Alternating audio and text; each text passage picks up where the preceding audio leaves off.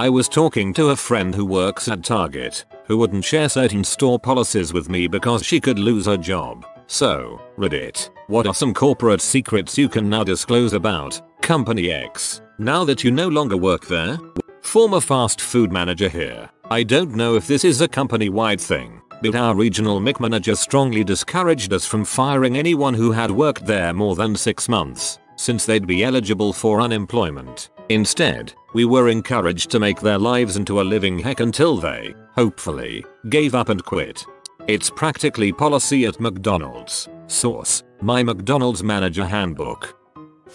I worked at a Hilton hotel where I had to stand for 8 hours straight and was given breaks only if the front desk wasn't busy. There always had to be one person at the front desk at all times. Florida law doesn't require breaks, but most companies do. Hilton does not. If you book a hotel room on one of those travel websites, Expedia, Travelocity, etc., you are guaranteed to get the worst rooms available. Sure, if the hotel is completely empty, you'll get a fine room. But if the hotel is half full, you'll be getting the crappy rooms because you paid the lowest price. None of those websites can guarantee room type or accommodations, and I've peed people off many times because we didn't have the type of room they thought they booked. Also, shady stuff happens in hotels. Employees have quickies in vacant rooms. Employees sleep in vacant rooms without telling housekeeping so they don't get in trouble, and it never gets cleaned. Pro tip: be extra sweet and nice to the front desk people. They don't get paid enough to hear people bitching at them for other employees' mistakes.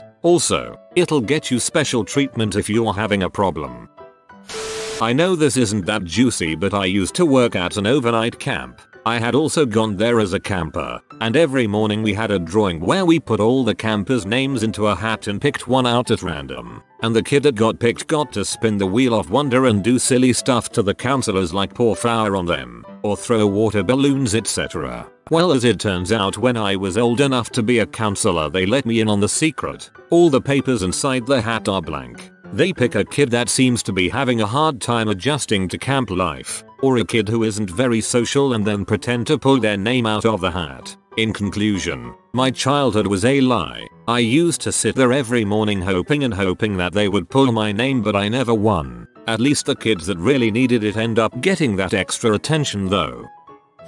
I used to work at Starbucks. We were always hyper vigilant for people who ordered a tall mocha and continually checked their phone. Starbucks secret shoppers always order a tall mocha and evaluate us based on time, quality of the drink, and whether or not we were pleasant and friendly. These secret shoppers would get us employee rewards if we did a good job. If you want a dang stinking good cup of chocolate flavored coffee with hilariously over the top customer service, you know what to do.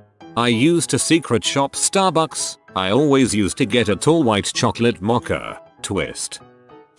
Payway's chicken lettuce wraps. The chicken is the fatty bits we cut off during morning prep work. Whoever carves the chicken all day just gets a little sloppy so that the pieces he cuts off are 80% fat and 20% meat. Then it all gets minced in a meat grinder. It's one of their top sellers and it costs the company next to nothing, since the alternative is throwing away the fatty pieces.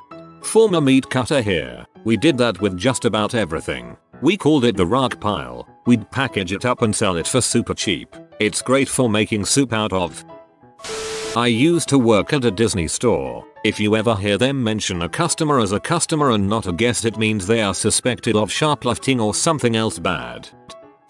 I worked at American Apparel for 2 years. During the time that I worked there, the company implemented a company-wide recruitment policy where any person applying for a position must be photographed. One headshot, one body shot. The actual resumes were thrown in the garbage. These photos were then sent to a company email address where someone would either give a thumbs up or down to the photographs. Staff were encouraged to recruit in store and on the street and were given a $100 bonus for every person they got approved. Before this was implemented, all existing staff were photographed again, one headshot and one body shot. Anyone deemed to be physically unworthy was let go from the company. Of course, this wasn't legal. However, right before they started this process, every employee had to sign a waiver form. That was pretty much a lot of legal gibberish. On the spot, I wanted to have a lawyer take a look at the form, however I was told I had to sign it on the spot or I would be let go. There was also a company intranet website which all employees were to check on a regular basis. This was Dov's main line of communication to all staff. The site would have pictures of girls from the stores where he would rip them apart for having too thin eyebrows, for having ugly makeup or bad tattoos and piercings. They were basically publicly shamed for not looking the way he wanted to. He would also post memos saying things like hire more Asians. Needless to say, I no longer work for the company and will never shop there again. I've actually wanted to get this out there cause it has really bothered me and it's been a few years. I worked at Dollar Tree. Terrible decision BTW. The store had a charity drive for toys during Christmas. We would ask people at the end of their checkout if they wanted to donate a toy for active military families' kids. The incentive for the cashier was to sell the most and you would win like $100 or something. I got second place so I don't remember. Anyway, we sold what had to be thousands. So we thought, it was easy since what's one extra dollar, right? Well, whenever the customers bought a toy it went into a big bin at the front. However, after every day, this bin was unloaded and was recycled to be sold yet again, over and over. In other words, there were only so many toys that they just sold over and over. I guess they figured that we sold so many that every local kid would buried in toys, but I will never forget it. It makes me sad and reluctant to donate unless I know it'll actually go somewhere. This wasn't the only thing that was sketchy either. I used to work at Petco. They had this spa upgrade added to their grooming package. Included special scented shampoo, conditioner, and teeth brushing. By corporate, each store had to sell a certain number of spa packages to meet the quota or they'd be written up. The manager at my store added it onto every dog, even if THD customer didn't ask for it. Suddenly a dog whose haircut should cost $50 now cost $70. We had many complaints and lost a lot of customers. I used to work for Toys R Us and majority of the rare toys that people try to collect usually don't even hit the shelves because the workers already put them aside for themselves. My brother stocked shelves at Walmart for a couple months, and the night guy who worked the Hot Wheels section would call people up whenever he was stocking and they would sort through for all the rare ones before they even hit the shelves. Used to work at Round Table Pizza. Don't order anything that requires an ingredient that seems completely random, like the shrimp. That sits out in the open until it runs out and we have to change it, which is usually after 2-3 days. I worked at a Pepsi factory at the beginning of summer. Concentrated MTN. Dew will burn through your freaking clothes. The oven roasted chicken at Subway is boiled in the microwave. I worked at a pet store once. It was probably the worst job I had. Animals were generally well taken care of in our store but almost never touched or played with, unless the managers were gone. This pretty much makes any animal we sold pretty hostile to its new owner or unmanageable. It also sucked because when stupid kids would come in and want to hold animals, we all would groan on the inside, knowing we were probably gonna get bit. The kid was definitely gonna get bitten too. Probably will also drop it in surprise and make us run around trying to catch it again. If the management had let us handle them a bit more, we wouldn't have had kids freaking out over being bitten by a gerbil or a parakeet or people bringing the animal back when it wasn't instantly warm and receptive.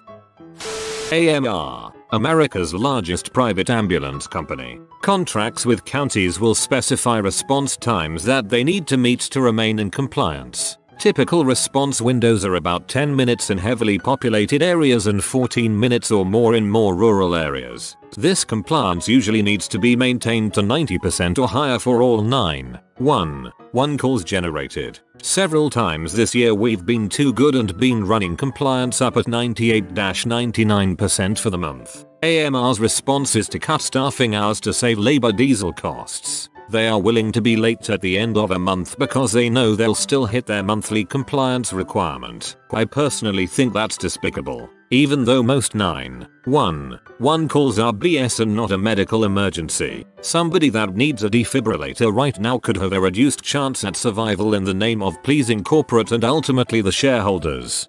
I worked for an ambulance company in La that was basically made up of former AMR employees who were off at their bulls. Once we had our schedule, we were set. Plenty of overtime. They treated us really well. AMR is too huge to give a crap about people. It's like the Walmart of M's.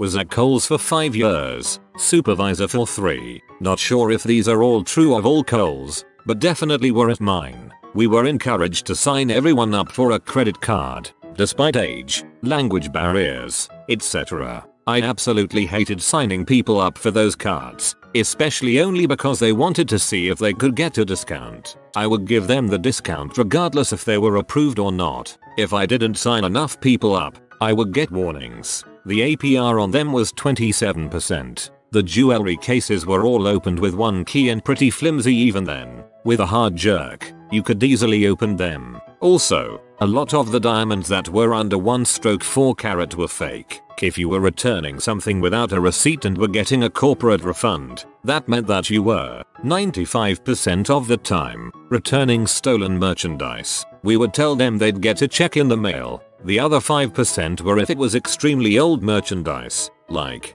3+ years old. A few people got the hint. Those that didn't were in for a sore surprise when they would never get a check. You could easily let a friend know your associate number. Go to Kohl's, say you work at a different store, give the number, and get the associate discount, 15%. If it was returned and wasn't noticeably damaged, it went right back out on the floor, no matter how long the person had it. Inventory was always off, probably by about ±5 units per item. I'm sure there's tons more I can think of, but it's been a while. Ex-Kohl's slave here, you pretty much got it all. People will do anything to get the stupid Kohl's cash. I saw a customer get $400 worth of stuff, divided it between 3 credit cards and talked about how she got free money referring to her Kohl's cash. Jimmy John's has a secret ingredient in their tuna. It's Kikkoman soy sauce. Nothing shady, just thought you'd ought to know. It's common for restaurants to fill Heinz ketchup bottles up with off-brand ketchup once the bottles are empty. Off-brand ketchup haters, beware. We used to do this with Coors Light, Bud Light and Miller Lite. If we were out of one we'd just switch it. Only one dude ever called us on it and he was wearing a NASCAR hat and maintained a beautifully coiffed attack mullet. Former Office Depot technician reporting in. You bring your computer in for a $100 virus cleanup. We hook it up to the network and let some guy overseas fix it. Most of the tech employees know about as much about computers as the average 45-year-old shopper. I used to work at Home Depot. They had at the time, can't confirm if this is still true, as this was 2004, a policy that if a model of power tool was out of stock, the next level up in quality of that tool and that brand would be sold to the customer for the price of the out of stock tool. At Whole Foods, all that fresh baked in-house bread actually comes par-baked and frozen. You can buy the frozen loaves if you ask a team member behind the counter. A lot of the items out on the floor display in the bakery are also frozen and put out in the evenings to thaw before the next day. Six Flags theme parks have a problem with gangs. Management knows about this and will alter certain operations to deter crime on designated gang days. Elaborate. I worked for 2 years for Lego and have nothing but nice things to say about them. For the most part, everyone I encountered there was awesome. I used to work at the IMCA as a lifeguard, and we had a security camera at the indoor pool. Multiple co-workers were fired because they were caught texting on the job on that camera. I became good friends with the boss, and he ended up telling me about how our security camera was useless because the lens was constantly fogged up so the footage showed nothing but blurry figures. He had instead fired my co-workers based off rumors of texting or if he didn't like them. My buddy is a IMCA lifeguard, says that you clean more poop up than you would expect. I'm not doubting him. I worked as a bouncer in a nightclub called Piers in Indiana. It was a huge nightclub broken up into 5 sections: sports bar, karaoke bar, pop music, hip hop music, and the main room, which is where concerts rock music played. Well, they like to keep the blacks corralled into the hip hop bar or sports bar and out of the pop music bar, so that the white people didn't get scared. If we as bouncers noticed there were a lot of black people in the pop music area, we would give the DJ a thumbs up, and he would turn the music to techno until the black people left. Don't wanna scare them white folks. I'm white. Ruth's Chris Steakhouse here, home of expensive crap. All our soups are brought in a frozen bag. We would just throw the bag into the steamer in a perforated pan until it thawed, then keep it warm until someone wanted a bowl. We would just dump frozen chunks of pre-cut lobster into the bowl on the line. The heat of the soup would thaw them out. Don't remember how much it was, more than it was worth.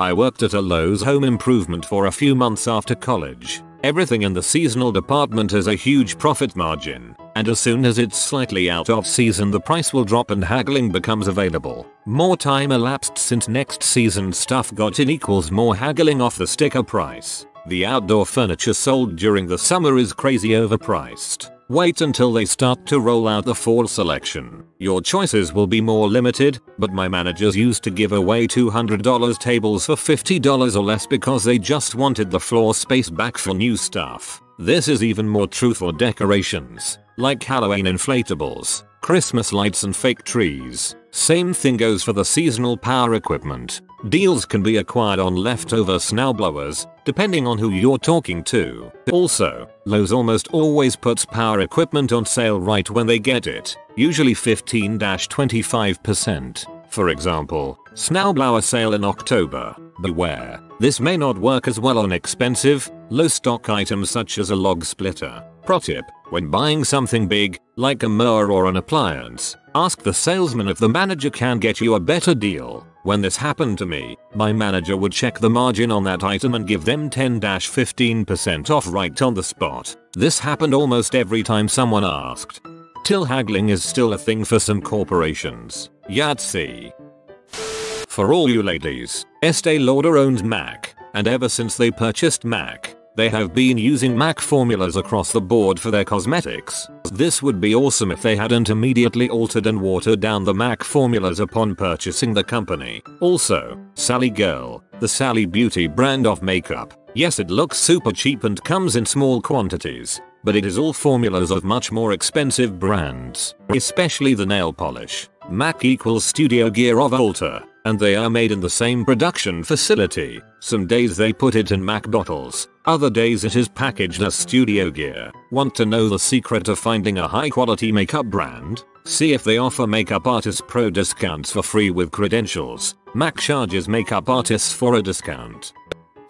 I worked at a foreclosure law firm that was basically a mill. We represented banks in the foreclosure process and took people's homes. I gained employment at the firm through a temp agency, and if you made it past 90 days, you'd become a permanent employee. My first day, I noticed that the entire firm was mostly women in their early 20s, and no one was saying a word to each other. I soon realized that this was due to a high turnover rate. Everyone was new and rarely made it past the 90-day mark. I made it a year and a half and could go on forever about the banking industry and why we're in the mess we're in. Because the foreclosure process in most states is judicial, it goes through the courts and sometimes takes years to get to the foreclosure sale. We would have to create affidavits for each case that had a breakdown of what the defendant owed to the bank. We then email thousands of affidavits to several banks where people would sign, date, notarize and FedEx back to us. This sometimes took weeks for the banks to send the affidavits back and we'd have to cancel a ton of court dates, which resulted in us having to re-request more affidavits, thus delaying the process even further.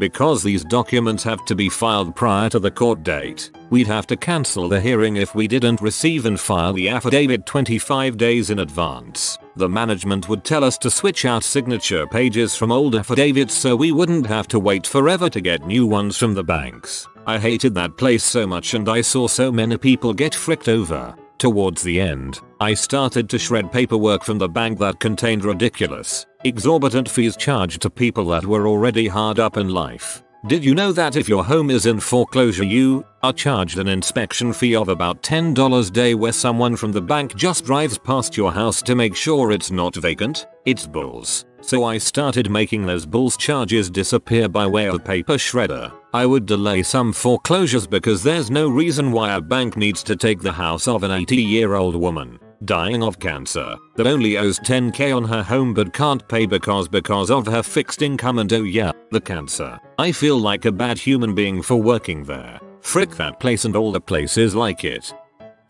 I work at Red Lobster. 1. The biscuits are 130 calories each. 2. None of the food is homemade, it's all pre-packaged and frozen. 3. Every type of pasta is just microwaved. Actually, a lot of the food is microwaved. 4. You can buy the chocolate lava cookie or the apple crosteder at Kroger for $1.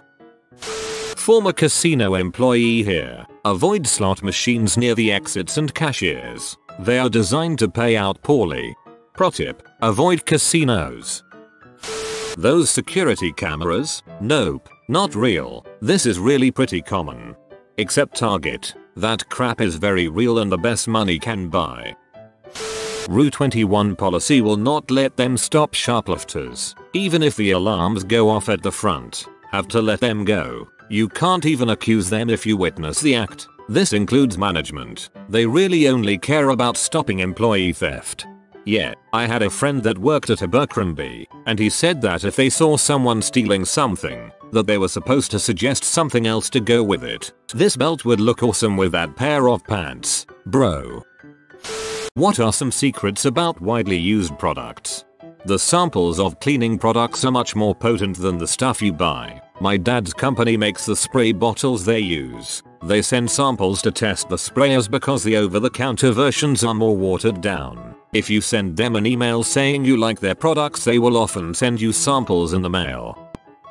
The strawberries and peaches in Quaker instant oatmeal are actually flavored dehydrated apples. The blueberries are flavored dried figs.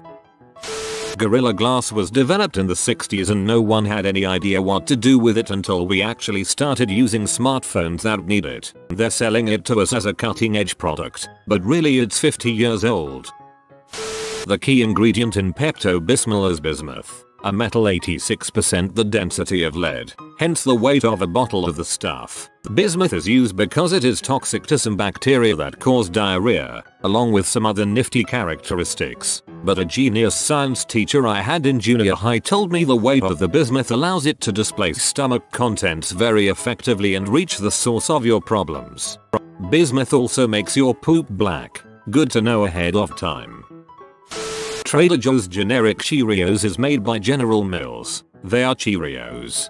Most generic foods are second-line goods from the same manufacturers who make the branded goods. Pet food labels. If the product's label statement is a single listed, unmodified ingredient, turkey, pork, chicken, etc., it has to contain at least 70% of that ingredient. If it uses a modifying word, chicken entree, salmon dinner, beef stew, etc., that percentage declines to 10% for wet food and 25% for dry food. If the modifying word used is with beef, with chicken, etc., it declines to 3%.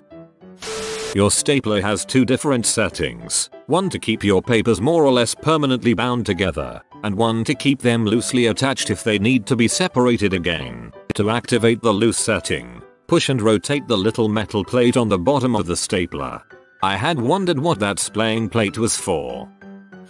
Duraflame logs were created in 1968 as a byproduct of California Cedar Products, whose main business was producing wood slats for pencils. They were looking at a way of reusing the sawdust from making 4 million pencils a day. They hit upon the idea of combining paraffin and the sawdust and extruded the mix to make the product we all know and love. If you have a high-efficiency clothes washing machine and strictly use Tide detergent and cold water, your washing machine will quickly grow stinking, rash-inducing fungus. That's why P&G invented a special Tide cold water formula, but they never told anyone what they knew. So most people are still using the regular Tide solution. If this is you, buy the Tide cold water, an occasional bottle of a different brand, or occasionally run a hot water load. You can't avoid this entirely by leaving the door open after you empty a load. You have to let the washer air out dry out to prevent mold and fungus from growing. Hydrogen peroxide will clean blood stains out of just about any fabric in a matter of minutes. Pretty much take care of the color for you too. I don't think this is really a secret, but men's razors are usually a lot cheaper than women's and way better. I feel like more women should take advantage of this. Yeah, but the handle doesn't smell like raspberries, and as a strong independent woman, that's important to me. Nearly all wasabi consumed in America is actually horseradish, food coloring, and additives. Actual wasabi is rare and difficult to grow in most environments. Jokes on them. I love horseradish. Head-on is a homeopathic remedy, meaning it's nothing but wax, no active ingredients. If you pay attention to the commercials, you'll notice that they never claim the product does anything. I always thought it was weird that Sunny D listed canola oil as an ingredient. Something is very off-putting about it. Most every processed drink has some kind of vegetable or canola oil to make it go down smoother. Ensure is basically milk protein, a multivitamin and canola oil. The reason baby onesies have the unique fold-over oval type opening for the head is because it is very stretchy and easily goes over the baby's entire body. Meaning, when the baby poops so much it goes out the diaper and up their back. Instead of pulling the onishi up and over their head and spreading the poop in their hair, you pull the onishi down, scraping the poop off their back and taking off the onishi over the diaper. Dang, I have read this 19 years too late. Ford Motor Co. in the early 1920s produced a lot of lumber scraps and waste at their factories. So much, they decided to burn it and resell it as charcoal. This is now Kings for charcoal. Armor All, ex-car detailer here. This was the absolute worst product in car detailing existence. It does nothing except make your dash slimy, prone to getting very dirty very quickly, and, under heat and sunlight, can cause the dash to crack. We hated Armor All especially because it was a nightmare to remove completely. So yeah, your car dash looks glossy for a bit, or slimy, whatever. It's also crap. Using those cheap latex gloves you can buy just about anywhere are a cheap and incredibly effective way of pulling out pet hair. You simply put on the glove and rub your gloved hand in circles over whatever surfaces, couch, carpet, pillows, that have unwanted pet hair. It pulls it up in a convenient to throw away ball. It's a million times better than using a vacuum. I have an Aussie that sheds like a maniac and I break out when there's too much pet hair floating about. This has seriously done wonders for me. Foolproof way to clean up pet hair. 1. Put on as much black clothing you can. 2. Get ready to go to something important, interview, concert, etc. 3. Walk around your house and avoid all furniture. This will pick up an inordinate amount of pet hair. Play-Doh was originally sold as wallpaper cleaner in the 1930s until classrooms started using it as modeling clay, and it eventually became rebranded as a toy in 1950s.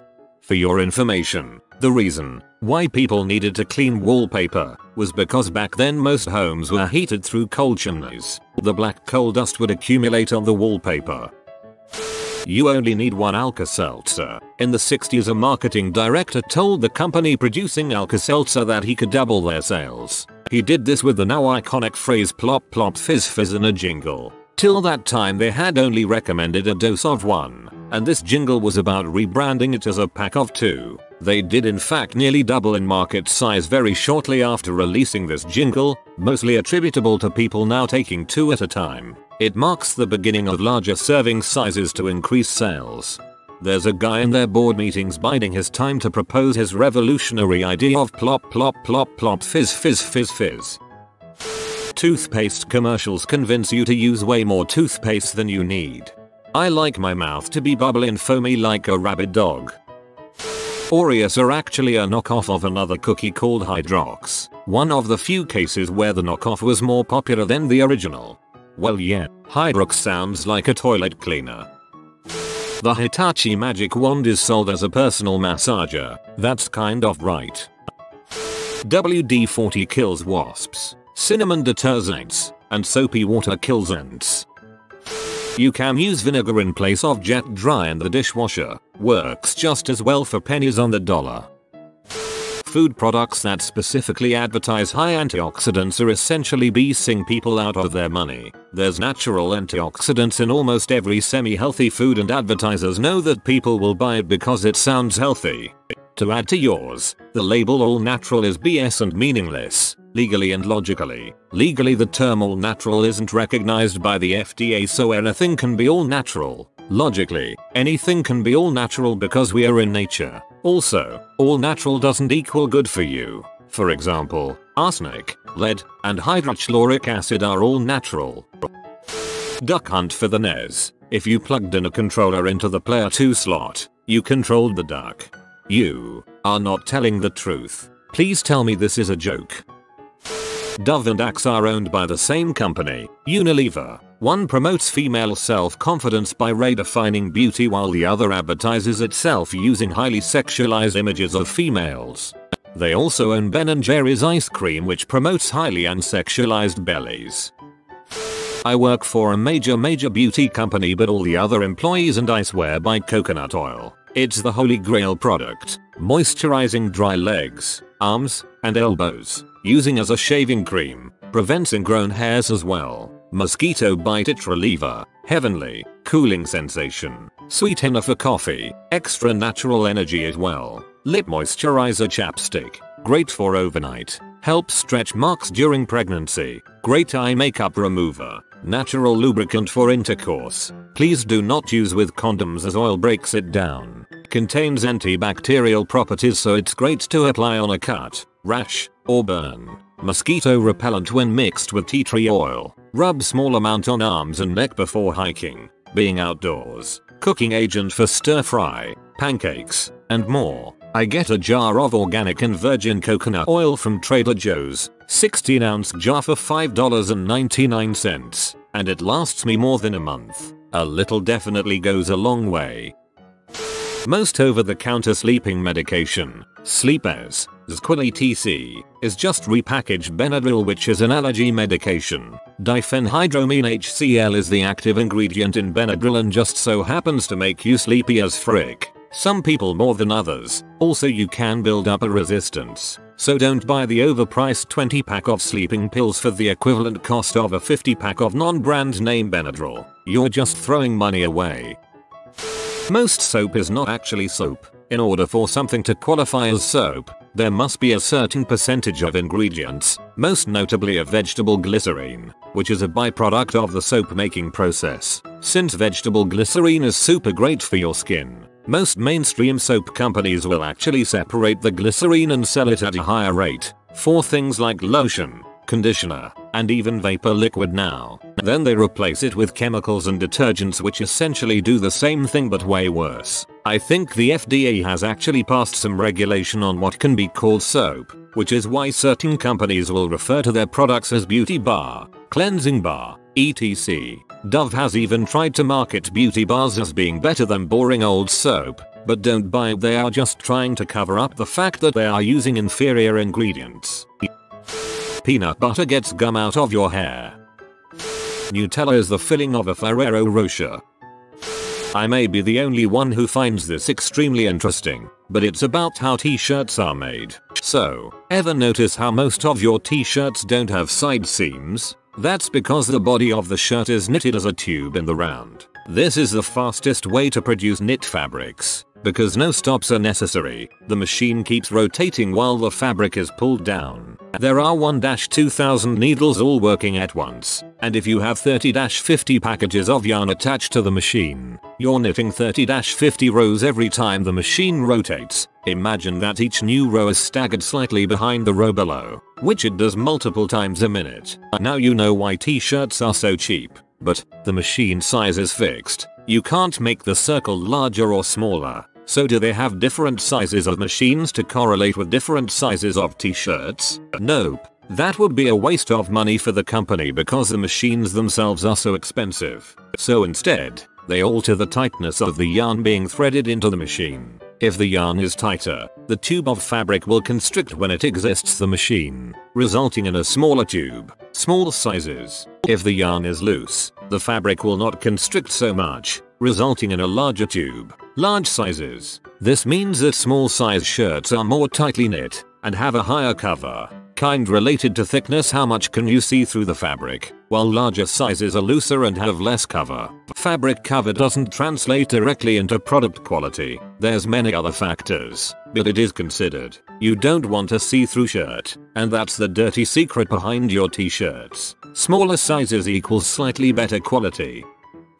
Clothes, pillows, and blankets sold by large retailers are usually saturated with formaldehyde or a similar chemical when manufactured and shipped. This is done to deter insects from eating the cloth, mildew, and provides a more pressed look. Prolonged or repeated exposure can irritate the skin it contacts, Washcloth items you buy or let them air out if you are unable to wash. Also a chemical that manufacturers spray on pine, wreaths, Christmas trees, garlands, before shipping to keep them preserved and add to the natural aroma can cause all sorts of irritation simply by breathing it. After shaving, run your razor forward against a towel about 20 times. It will hone the razor and make it like new. I'm going on 10 months with the same razor. Before that, I had a year on a disposable razor. It works and it saves you a ton of money. When pouring oil into your car, pour with the spout on top, as opposed to next to the hole. It is easier to control and less spills. People who work for airlines, what are secrets passengers don't know? When flying overseas, there are generally no systems tracking the movement of your aircraft for several thousand miles. That is how they go missing. People fake needing a wheelchair to gain boarding priority. 10 wheelchairs get on and only one person needs it getting off. We call them miracle flights. If you checked your dog, there's about a 30% chance it's terrified before it even gets on the plane. Who knows how scared it gets during the actual flight? Backroom agents will usually try to comfort a scared animal, but all we can really do is talk to it, so if you write your pet's name on their carrier it usually helps a lot. I've never seen a cat who was scared in the backroom. Cats don't give a frick. That there's a huge list of things that can be missing from the aircraft while still being allowed to fly. True, it's called a minimum equipment list, MEL. Counterintuitively, it's a list of what can be broken on the aircraft while it still remains airworthy. It should be noted that the operational limits of the aircraft are altered to respond to broken parts. For instance, if certain lights are broken, the aircraft is restricted to daytime use. You know how all the other armrests can be raised except for the one next to the aisle? Turns out that one can be raised as well via a small button in a divot on the underside of the armrest. Useful if you want to spread out a bit more, though some flight attendants may tell you to put it back in place. If you check a skateboard by just slapping a sticker on it, it will get ridden or used as a dolly. Might check my skateboard just to entertain the baggage dudes. Paramedic here. If you switch on your alarm lights on the ambulance while being on the inner field of the airport, because, well, you just get there sometimes, they will totally shut down all incoming and outgoing flights until they know exactly what's going on. My buddy learned this the hard way. Needless to say, people got mad at him. I'm an outstation mechanic for multiple airlines. I cover all flights at a major US city airport by myself. Where to start? If your flight has a maintenance delay and there is no on-station mechanics for that carrier, I get called. If it's a quick fix, I fix it. If not, we check to see if it can be deferred to get fixed later. Either way, most of your delay is spent waiting on me to do all the paperwork to clear the aircraft or for me to finish the other 7 calls I'm out on to get to your plane. There is also constant pressure on both me and the pilots to clear fly aircraft that have some fairly significant problems. I have airlines try to get me to sell some pretty sketchy stuff to the pilots to get them to fly and avoid a costly delay. I have no problems telling a pilot to call his controller's dispatchers and tell them to frick off if I'm not comfortable with whatever concoction of deferral action I was asked to perform. Don't get me wrong, the airlines would never willingly fly an unsafe aircraft. But if there is, say, an engine vibration that is just right at a sea hair under the limit, they will fly it. If the oil is super low but servicing it will cause a delay, service it at the next stop. If the pilot encounters something at altitude that I can't duplicate on the ground, sign it off and see if it happens again. Those are the ones I usually push back on depending what it is. Also, if you have to get out of your seat so a mechanic can fix something, don't be about it. I get harassed all the time by passengers even though my sole purpose is to get them in the air. Besides, I tell gate agents all the time not to load packs until I get out there, but they never listen, so go be at them. Not a secret, just common sense. The reason some bags miss their flight or get misrouted is because passengers don't remove old tags. It confuses handlers as well as the conveyor belt scanners. I see it happen all the time. I used to work for a warehouse that supplied a certain airline with items. The headsets that are given to you are not new. Despite being wrapped up, they are taken off the flight, cleaned, and then packaged again. Flight attendants have a list of who is who and what seat they are in. as well as what level of frequent flyer they happen to be, or if they are employees or family and friends tickets. This is why you will see them being rude to someone or bending over backwards for jerks. Flights are routinely overbooked because there's an estimate per route of what percentage of people tend to miss the flight. So if you don't have a seat assignment, you might not get on. Which is why they ask for volunteers. If you are a frequent flyer and know the busy times and flights, you could volunteer all day from every flight going to a hub and make $1,000 in credit. Invest in quality luggage. You are the only one that handles your bag with care. Your bag is going to take a beating in the system. Employees and their families get ID tickets. It is for industry discount, which means they only pay taxes and fees and nothing for the actual ticket. The airlines basically lets them fly for free, and not just with their own airline, but with every airline in any alliance. The tickets are standby tickets, so you're not guaranteed to get on board, but you get a seat more often than not. The family members can travel on these tickets without the employee. My dad worked for an airline in Star Alliance, so I used to get free tickets with airlines in One World and SkyTeam as well as Star Alliance. I usually traveled in business class, all around the world. A return trip between Europe and Japan was something like $200 in business class, and maybe $50 in economy. I don't get any perks anymore, as it was only valid until I turned 25.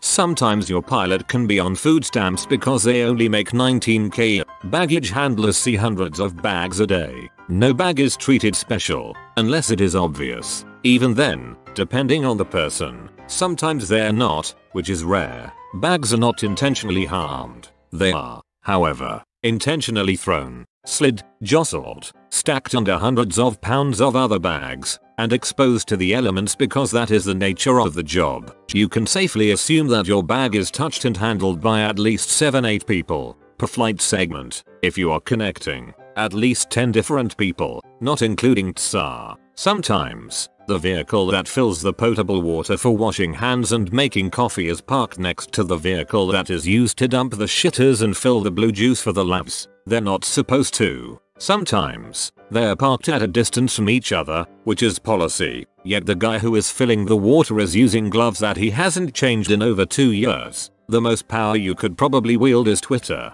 The employee in front of you has so little power to actually remedy tough situations. Baggage handlers are usually short-staffed. As well, customer service agents are usually limited in their options. Also, it would help us get a message to higher-ups because our work is not being supported as it should be. Heck, I'd even recommend asking an employee about the problem and say something like, if I were to take my complaint to Twitter, how could I phrase it in a way that would help you too? You get more customer protections buying directly from the airline. All those third-party travel sites are owned by the same company, and you lose a lot of the right afforded to you in the airline's contract of carriage. If you're nice to people, they'll be nice back to you. When the drink card is coming through, you can ask for a full can of pop instead of the tiny little cup filled with mostly ice. Not particularly a secret, but one time I was upgraded to business class on a plane that was delayed for maintenance. Just settling into my middle row aisle seat up at the movie screen bulkhead when a hatch in the floor of the cabin right at my feet flipped open and the maintenance engineer climbed up. He had a clipboard of paperwork for the pilot to sign, then climbed back into his hole, tipping his hat to the passengers before closing the hatch over his head. If you look for it, you can see a recessed pull ring in the cabin floor in front of the first row seats behind cockpit. I work revenue management for an airline. On average, the cheapest time to buy a ticket is Tuesday afternoon. The cheapest time to fly is Tuesday, Wednesday, or Saturday. This applies to US flights in my experience. Aerospace fastener production here. Nobody there asks what is actually holding the plane together. Don't worry about it. The coffee is absolutely disgusting because no one washes the container that goes out every morning. The station agents who get paid way too little don't give a crap about cleaning it. I certainly didn't when I worked for AA. Also, because we weren't given the proper supplies to clean it, we pretty much just rinsed it out and dumped coffee into it. Be nice to the ticket agent and they will pretty much always let you get away with overweight bags. If you were funny, I'd even not charge you for bags. My partner worked for Delta for about 4 years as one of the guys who loads and unloads your luggage and waves wands. Nothing is safe in those bags. They pop open all the time and your crap just gets haphazardly shoved back in. They get tossed around like volleyballs. Tsa is a lie. A lot of decisions about boarding or switching flights are at employees' discretion.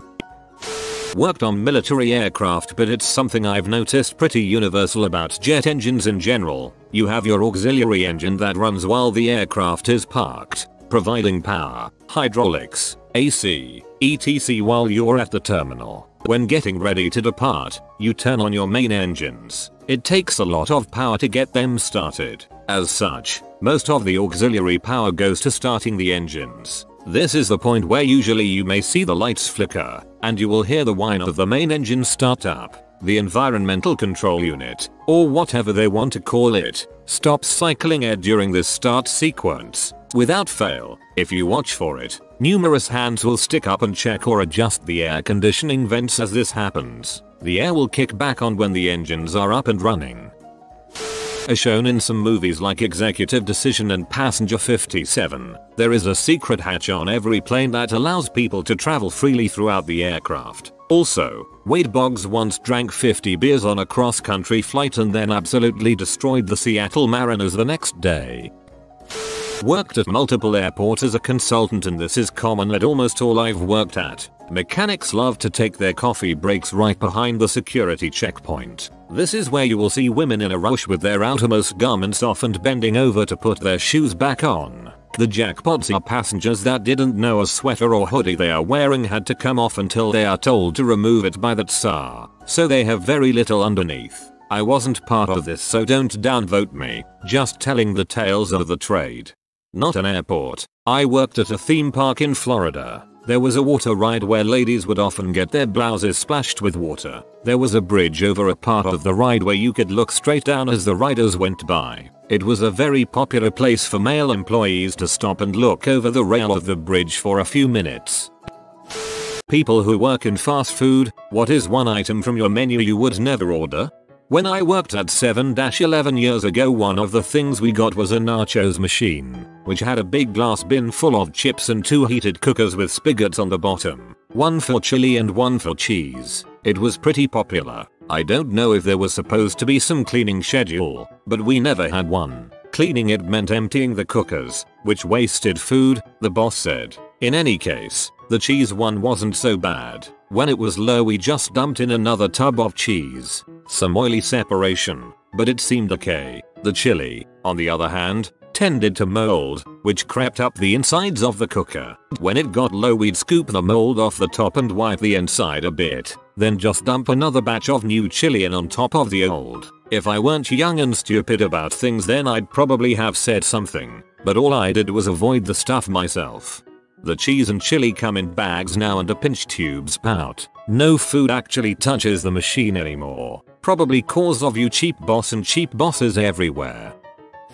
I didn't work there, but I went to a Subway once and got a fountain drink with my sub. I thought I saw something tiny drop into my cup when I was pouring some Sprite, but didn't pay it much mind and put the lid on. Later on, when I had almost finished drinking it, I remembered the thing I thought I'd seen. Took the lid off, and behold, many tiny ants. I was hanging out with a bunch of people I didn't really know during this. I just put the lid back on and stared at the wall in silence. This reminds me of when I ate an entire bowl of cereal, and a spider crawled out of the milk at the bottom. Not fast food, but I worked in a movie theater and found out only 2 of the inside metal trays of the popcorn machine were cleaned weekly. I took it upon myself to dismantle it and clean the rest of the machine. It was lined in the corners with mold, probably dating back to when the machine was originally purchased. Not every machine out there is fully cleaned, as places just clean the most used pieces. Dang, we had to clean those out every night. Closing fricking sucked because of those bastards. Burger King made me clean the fryer hoods with a spray bottle and paper towels while the fryers were on and in use. I could hear the degreaser sizzling as it hit the grease. I'm surprised people didn't get sick. Taco Bell was the same way. Someone actually spilled a bottle of that cleaner in our fryer and the manager wouldn't let us change the oil because the cleaner is non-toxic. I work at Taco Bell, and there's not one specific item I wouldn't order. I just would never get anything within an hour before closing because it's not going to be as good at all. I worked in a Taco Bell that was open 24 hours. Any food prepared after 2 AM was made with minimal effort. Worked at Pizza Hut, both delivery and restaurant, and honestly everything is pretty alright, but we are having a North Carolina pizza right now, which is fairly popular, and man, that pulled pork smells like cat food and that drizzle is the most confusing taste ever. Imagine cane sugar, honey, mustard, cayenne pepper, turmeric and else, 30 grams of sugar / 100 g, and barbecue base. I work in full service, but this is a good rule of thumb for any place you go to.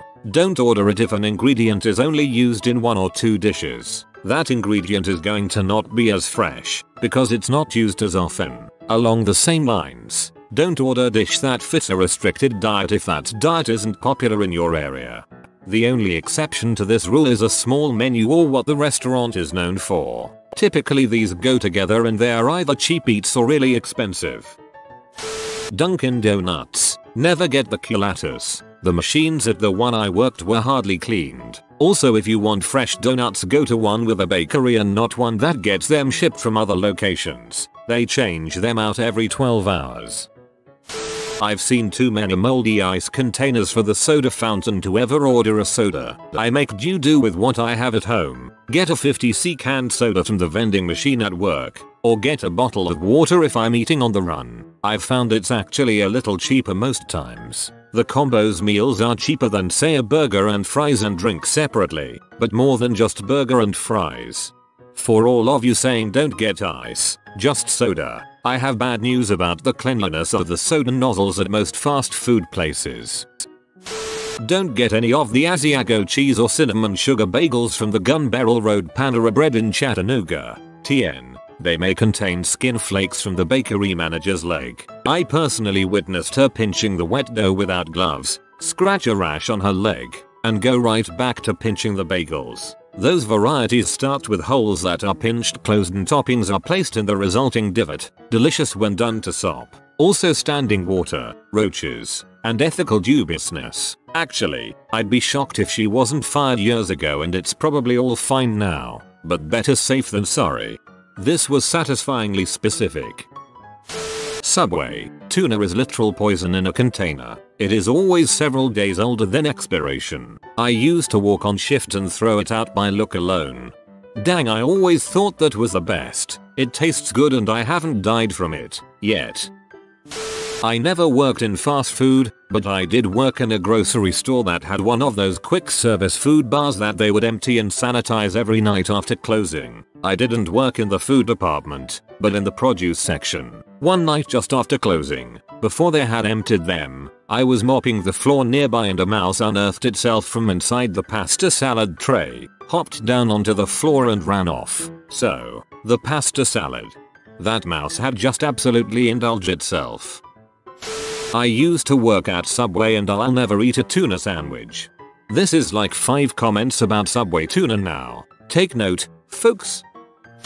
I don't want to read anything negative about Taco Bell's shredded chicken burrito. Do we understand each other? Don't take that from me. Please don't take that from me.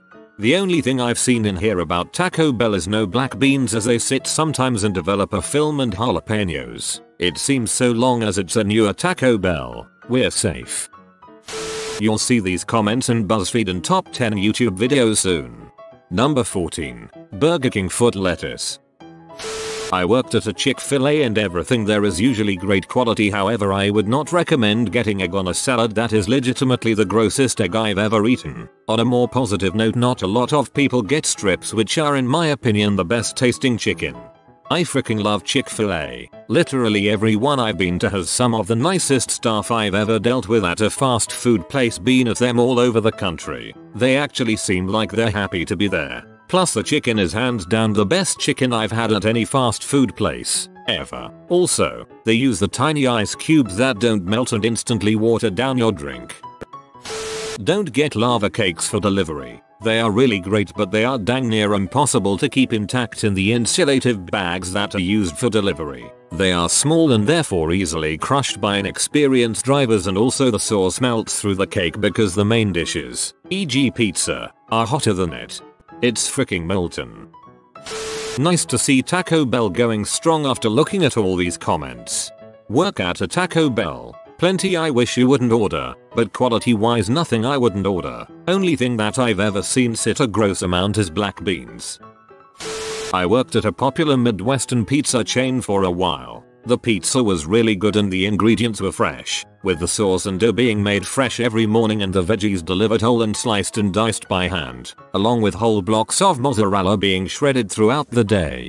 Good food, felt good about making it and serving it. Literally the only thing we got that was consistently gross was the lettuce we would use for sandwiches and salads. It would come pre-shredded in a plastic bag that was who knows how old and would turn brown and slimy seemingly within the first hour or two. And I think that's par for the course. When our store opened on Chicago's north side, we took the fricking neighborhood by storm. People instantly became downright addicted to the pizza, but at least once a week people would call in or walk in angry about how disgusting the salad was.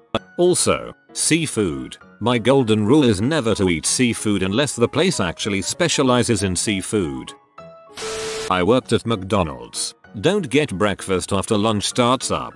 It sucks for the employees, but also, if we can, we are just gonna microwave your food. Biscuits, griddles, muffins, folded eggs. It's all gonna get nuked, especially if we are real busy. I also don't recommend bacon. We let it sit out for a good while sometimes.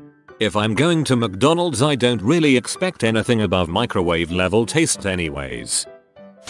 Have worked at Five Guys for 8 years and it's genuinely the cleanest environment you could imagine. Order anything, you're good, including the milkshakes. Machines are cleaned every night and deep cleaned once a week. Same with the freestyles or soda fountains. I also worked at Five Guys and holy crap, it's the cleanest restaurant I've ever been in worked in. Straight up neat freaks in every aspect and it's awesome. Everything is so fresh and everything is cleaned daily. Sweet tea. I worked at McDonald's for a couple years and once they ran out of clean bags for the sweet tea, so they kept rinsing out the old one, but it had so many creases you couldn't really get it clean. They kept using it and stuff started growing in it. Disgusting. Why the heck did I post this? Ignorance is bliss. I love their sweet tea. I work at Five Guys. Literally everything is stupid fresh and clean, but the grilled onions and mushrooms might sit longer than desired. I work at a slower store, so this might not even be an issue. It is amazing when a place does this, can really taste a difference. I love Five Guys. I worked at Starbucks for 4 years. Your food is safe. We had this company called Ecosia, and they went behind the health inspector and did detailed inspections. I couldn't have my nails painted for 4 years. Food was checked a couple of times a day with thermometers, and we would fail if we had a sanitizer rag outside of the bucket, like on a counter. Trust me, that place is safe. Dude, Ecosia put the fear of God into my spucks. We never failed, but we were always scared to fail. I agree with your assessment. Everything there was pretty safe. I have a personal vendetta against animal fries from an In-N-Out. Not that they're bad or the ingredients aren't fresh, but they're such a rip-off. You could literally get a cheese fry and ask for a side of spread and grilled onions and put it in yourself for half the price. Animal fries are almost the same price as a double like. Anyways, thanks for coming to my TED Talk. Back when Taco Bell sold limeades, we actually used whole limes and cut them up when we needed them. I kept a case of them in the walk-in cooler. I went to grab some to prep for the day and almost all of them were moldy. I told the manager about it and she told me to cut them anyway. I refused and threw the case out. In other words, any kind of fruit item should be examined thoroughly before consumption. If they ever brought limeades back, I would never drink one. Jimmy John's here. There is a group of sandwiches called Slims that are only meat or meat and cheese that are popular for those with kids, and I've tried them all except the Slim 6. The Slim 6 is just 2 pieces of provolone cheese on bread. It might not be the grossest thing ever, but since JJ's doesn't have a way to toast sandwiches, it doesn't sound good to me since it's just 2 pieces of cold, bland cheese on bread. I pass by a gas station that has a fast food franchise called Crispy Crunchy Chicken. I know the answer is to literally not get anything from there, but what the heck is that place? In my opinion, they have some dang good biscuits. They have some kind of honey butter drizzled over them. Arby's already has a bad rep. I actually like it well enough, but under no circumstances should you get a beef and cheddar. Make them put a cheddar slice on it like civilized people. I'll just say this. Cleaning out the cheese goop pump when closing was enough to prepare me for working with human stool, sputum, and blood lab specimens without blinking years later. I've told this before, but I worked at a Japanese casual fast food restaurant for a while and we had this thing called a volcano roll. It cost $7.25. A California roll there cost $3.75. The volcano roll was a Cali roll cut into the shape of a triangle and topped with spicy mayo that has been heated up with about $10 worth of fish. Literally just a few bits. You are much better off ordering a Cali roll and paying $50 extra for spicy mayo on the side and asking them to heat it up. I had one guy come in with a girl and he ordered a couple of regular rolls like spicy tuna and yellowtail, along with a volcano roll. When served in the restaurant, unless they ask us, we would put the sauce on top so it looked nice, like a volcano. When I brought that roll over he was like, "Oh, I didn't know you guys put the sauce on. I've only gotten it for pickup and the sauce is always on the side. I don't really like it. Could you bring me one without it?" I tried not to laugh and said sure. I went back and the sushi chef asked what was wrong. I told him that he didn't like the sauce and wanted one without it. He laughed and said alright, so he took a Cali roll, cut it up, and put it on the plate. I brought it back to the guy and he was super pumped. Basically this guy paid $7.25 for a roll that would have cost him $3.75 and me and the sushi chef got to split a free volcano roll. Normally I would have just told him about it, but the dude was being pretty arrogant the entire time. I'm guessing to act like he was a sushi expert to impress the girl he was with. I actually vaguely remember reading this from before. Been a decade since I worked there, but don't get chicken fries at Burger King. My local BK's chicken fries were rock solid and barely anything inside. It was 80% breading that I actually couldn't bite through. I've had great chicken fries before, just not locally.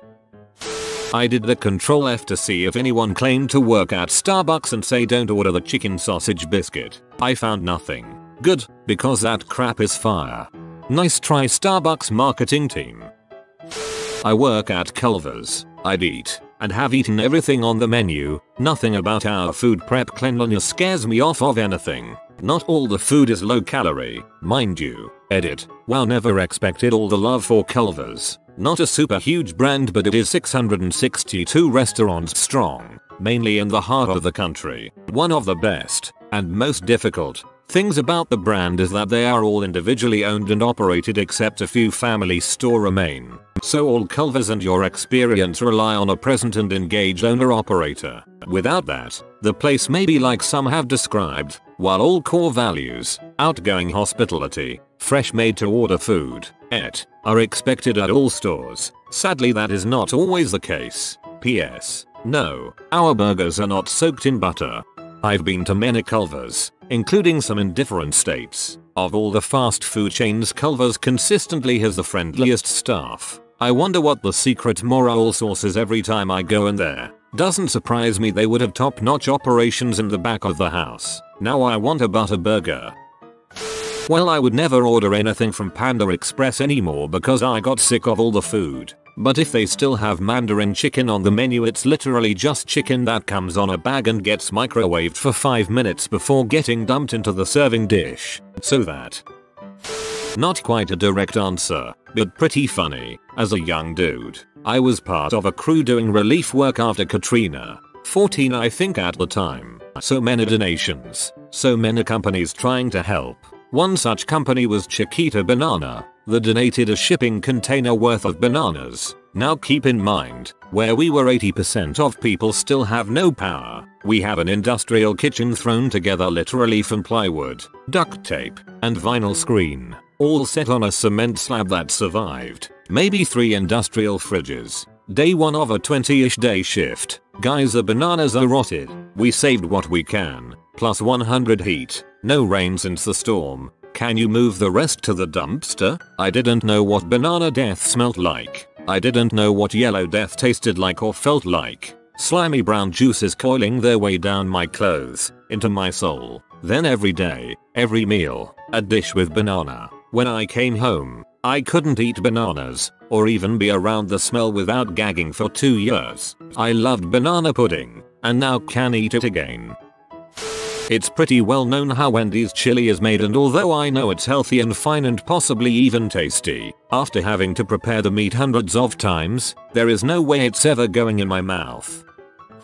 I worked at McDonald's for 5 years. Never order the milkshakes. The machine often breaks, and when it does, the milk base stays inside until it is fixed, usually causing to go bad. The machine is kind of cleaned but never as good as it should be. Every time there is a limited time shake, that is, shamrock, or eggnog, the syrup pipes get all gunked up, and the only way to fix that is to shove something in the pipe like a broken fork or chopstick to dislodge the gunk.